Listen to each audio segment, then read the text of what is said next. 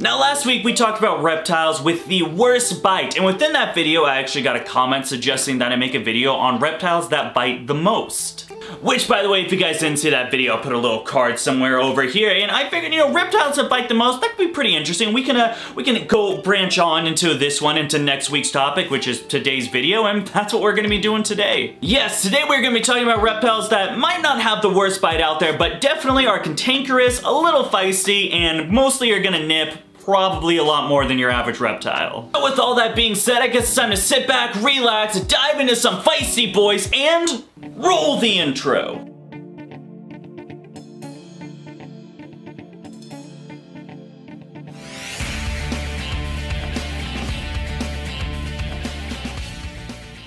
And kicking off this list, we're gonna be starting with number 5, the California king snake. I can't speak for all king snakes, mainly because of the fact I haven't really owned that many other species of king snakes. However, I have owned a couple of California king snakes, and the fact is, man, have they just been nippy. I don't know what it is about the California king snake that makes it so much of a, oh, what's the right word to use? Oh, a dick, because my god, are California king snakes just dicks, man. They're jerks. I don't know what it is. You open the enclosure, snap, snap, boom, pang, ting. That is what you get with the California king snake. Of course, the California king snakes, my wife's, as I call him Cotton Eye Joe. I call him that. Renee doesn't like when I call him that, but it's a one-eyed king snake. How can I not call it Cock-and-Eye Joe? Yeah, that snake is always on the mark. He's always striking, whether you have food, whether you don't have food. Cleaning the enclosure's a pain. Trying to get him out, it's a pain. Looking at him the wrong way, a pain. And what I mean by pain is a pain to you, because he's gonna bite you. Alright, moving on. Moving on, we still have quite a few more reptiles to talk about, and that is going to bring us to number 4, just arboreal snakes in general. Now, last time we talked about the emerald tree boa, how it has the longest teeth, or else some refer to as fangs, mainly because arboreal nature, and those bites really suck, and with the fact of that being, they also tend to bite a lot. They're a bit nippy. They're obviously not the most friendliest snake out there. And although the teeth thing is not true with most arboreal snakes, the fact is that most arboreal snakes kind of have the same personality as the emerald tree boa. Now, I'm not 100% sure why this is. I think it's mainly because of the fact that tree boas are in the snake, or most tree snakes. Arboreal snakes are up in the trees. They're a little bit more shy, reclusive animals than your standard, let's just say, ball python. And I don't know, it sometimes means for some reason that they just want to bite the crap out of you. Translation: if it lives in trees, it's gonna go for your knees. Yeah. I don't know, man. You show me an arboreal snake that isn't just a raging jerk. I got the emerald tree boa, green tree python, Amazon tree boas,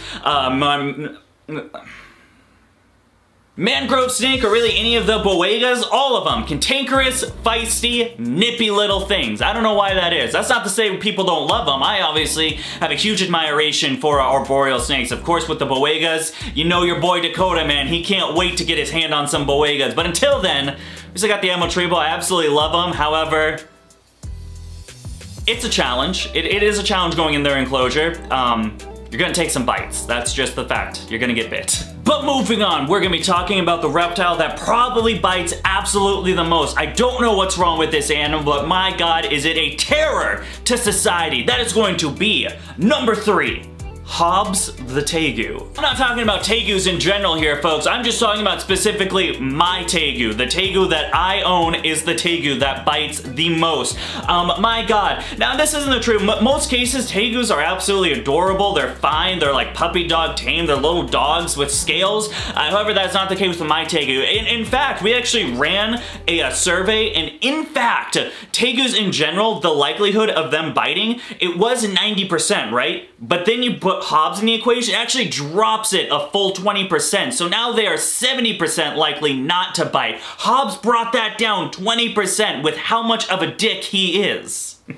Yeah, I don't know what's wrong with my tegu, man. I had to put that in there because, my god, you can't make a reptiles that bite the most and not put Hobbs the tegu in it. Jesus Christ. Yes, Hobbs is definitely a danger to society, a danger that we need to stop. That's why I'm starting the movement here, folks, the Reptile Army. With this movement, hey man, you actually can't use Reptile Army. Barchek, sorry, got that URL. We can't use it. Oh, man, okay, hang on. That's why I'm starting the movement, the Reptile the Reptile Union. Yes, my brothers, join the Reptile Union today and get your merch. Look at this. Oh, very nice, very good. Well, what's on the back here? Oh, yes, that is very good. Very good shirt indeed. Is it cultural appropriation if we're both white? Am I gonna get canceled? All right, enough screwing around. Let's get back to it. Number 2, the blood python. Ah, blood pythons. They're mean, they're definitely not lean, but they are obviously biting machines. Blood pythons are just feisty snakes, man. I mean, I don't know what it is about these big, beefy boys. These things look like pork link sausages, and my God, are they feisty. Of course, the blood python being the heaviest snake in a body length to body weight ratio. Yes, I absolutely just made that up. These guys obviously have a reputation for just being little mean dudes. I mean, you think of the blood python, what do you think? They got the stereotype of being nasty, aggressive, and bitey little things. However, we're not here to enrich that stereotype, but it's not a stereotype if it's true. I'm just gonna lay that out there. Now, don't get me wrong, I absolutely adore the blood pythons. Definitely a snake I want to get into a little bit later on. The fact is they're just too big for me to get a rack system or enclosures. I'm just running out of space over here. But I absolutely love ball pythons, or blood pythons. But that's not gonna change the fact that they are known and are definitely super bitey. Definitely have to take a lot more precautions when handling blood pythons versus your average snake.